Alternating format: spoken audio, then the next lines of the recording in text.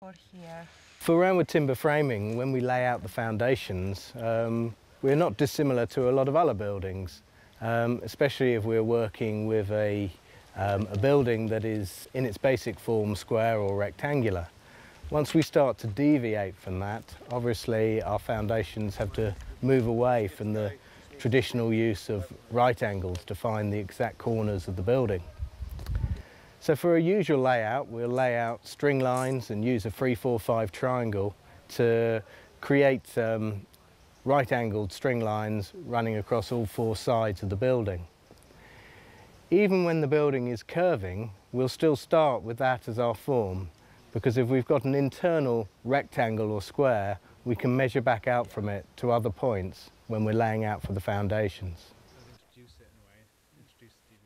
Each padstone has a number and a letter on it, and the letters represent the frames we're making on the framing bed. So you'll have row A, row B, row C, row D, and each of those will correspond to the particular frame we're working on. So for example, frame C might have 5 padstones running along the parallel length of it. So the laying out is quite critical to be sure that everything we build on the framing bed comes up in the right place. However, in this type of building there's always a slight degree of fluctuation, and therefore we build our pits that we compact the stone in slightly larger than we need to. So if we do need to adjust a padstone by a few millimetres, we have that flexibility to do it. Now on this particular site we basically have an alkaline soil.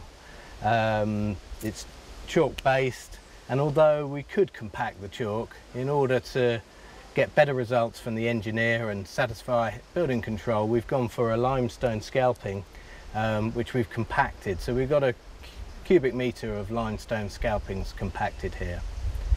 We use a jumping jack compactor and really whack this down, so you've got this firm pit of stone.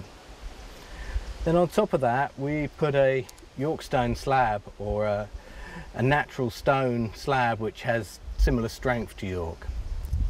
This is actually a sawn slab. It's a second-hand sawn slab. Sometimes we use more riven slabs which are a little more uneven but still quite possible to work with. So we need to make sure that we've got a level slab.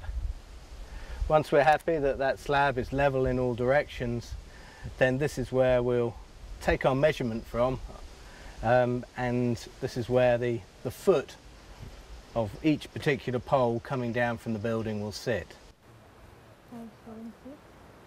Can you see that?